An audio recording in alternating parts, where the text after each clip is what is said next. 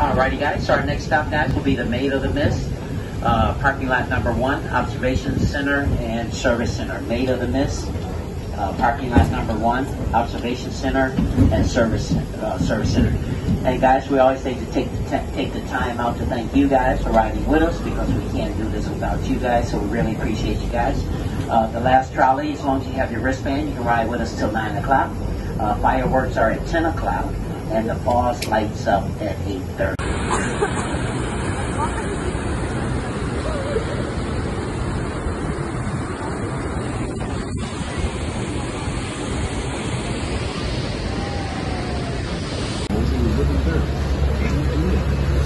In 1960, an almost unbelievable event occurred. A 7-year-old boy named Roger Woodward was swept over the falls, wearing only a bathing suit and a simple life jacket. It was a miracle that he survived. Roger was rescued almost unsuccessful by a Maid of the Mist boat.